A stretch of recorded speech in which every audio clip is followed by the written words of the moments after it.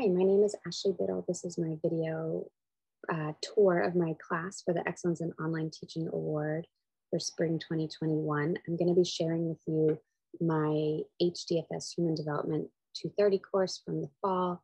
So let's just dive right in.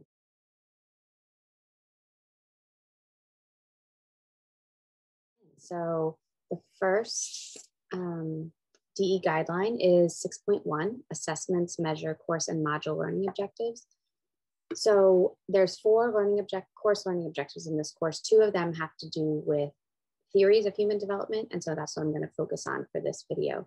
So two of them focus on theories. That's usually a pretty tough topic for students, and a lot of classes put it at the beginning. And I found that my students weren't really being successful at the beginning, so I moved them to Module 2, which was easy when I made my own OER for this course. So now they're in Module 2. So I'll show you now they're in Module 2 here. There's a lot of them. They're confusing. So I've made a lot of different innovative activities for students to do. So I'm going to share those. So the first one is Babies Bingo. So this is, they're watching a documentary on babies around the world, and they do this bingo card. So they make a copy of this bingo card and then they fill this out. And the boxes are strategic so that you never can skip a theory. You never can skip theories completely if you want to get bingo in here. So there's Piaget, there's different parts of Piaget's substages, observational learning, Erickson's trust versus mistrust. So that's a way to apply the theory that way.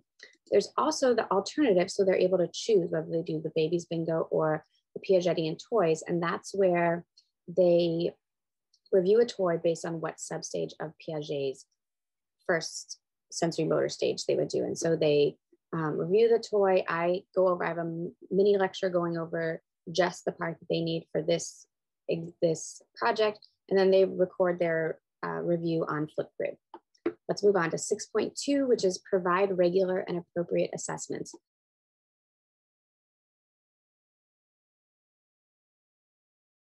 So in my course, I have several levels of assessments. The first one being reading quizzes that they can take unlimited times. They're pretty low stakes because they get feedback on what they got wrong, and then they can take it unlimited times just to make sure we're moving along and doing the reading and understanding that baseline. Then we move up to forums where they engage in one particular topic more. So I'll share with you forum 4, which is about implicit bias. So in this one, they first take an implicit associations test on their own, which is a verified social psychology method. Then they learn about the science behind the IAT. So they watch some short videos about the science behind the IAT. And then they choose a documentary to watch about bias. And I access this through Canopy. So they're either about women, Arabs, Asian men, Asian American women, or Black women. And so then they're asked to choose one of the IATs to do that, to find out about their own implicit bias that might be there. Then they're going to synthesize the information and discuss with their classmates. So they are asked about what's interesting, and then relate the implicit associations test and the documentary and the course material on social cognition. So this is about how kids learn to think about categories in our social world, such as race and gender. The last final project is the most innovative of everything I've probably done. It's this collaborative photo voice project, and it's several layers up the Bloom's taxonomy. So it's way up there at the top with this create. It's multi-step. They voted on a theme. So they generated the themes and then they voted on a theme. So this particular semester, they voted to do human development as a social process. They really wanted to focus on the social side. They did that. That was a early on kind of introduction to it. I'm midway through the semester. Then they did brainstorming about what kind of pictures, and I gave feedback at that point. Then they take and post the pictures on a Padlet. So there's a column for everyone, and I've tried to hide their pictures just in case. These pictures are mine, and you have permission to use it. So I also participate in this part. Then they post 5 pictures, everything from Grandpa's gravestone, which relates to our topics of death, to a local business, eatery, relating to what we talked about, how the community affects development. And then they are supposed to comment and vote on each other's photos, give each other feedback. Sometimes it was helpful because sometimes people would post a picture and the class would love that one, but that hadn't been their first choice. Then they choose one picture to include in the project and submit a narrative. And then I put together this shared document where it has their pictures and their narratives, and I have permission from everyone in this narrative to use it. And then the last step is they share it with somebody else and write a reflection on that. All right.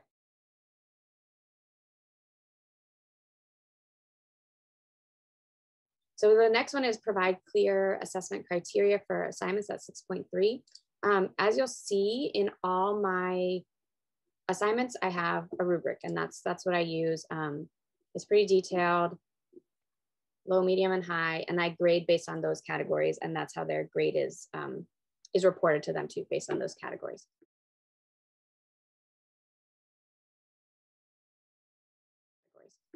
The fourth one is provide assessment first, provide opportunities for self-assessment. Whenever they create something, I also ask them to reflect on it when they turn it in. And also in the mid-semester survey check-in, there's this place about a goal for their next 8 weeks. How do they think they've been doing, about current status, that kind of thing.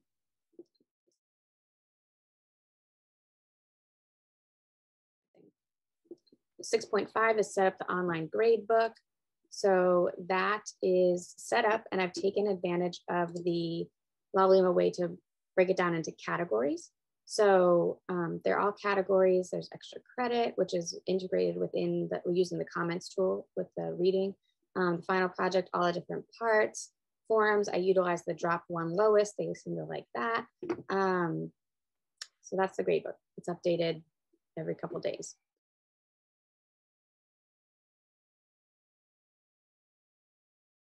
Then 6.6 is provide at least one opportunity for descriptive feedback on all aspects of the course. And so that's the course eval at the end through eCafe and this mid-semester check-in. All right, thanks so much.